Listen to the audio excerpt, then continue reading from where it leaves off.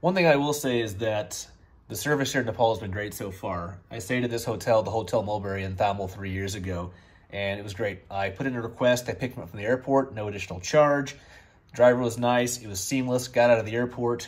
They found me, took me here. Took a little bit of time. The traffic here is pretty crazy like in India, but not bad. The concierge was really nice. They gave me a nice thing of guava juice on the way when I arrived. They took my bags up.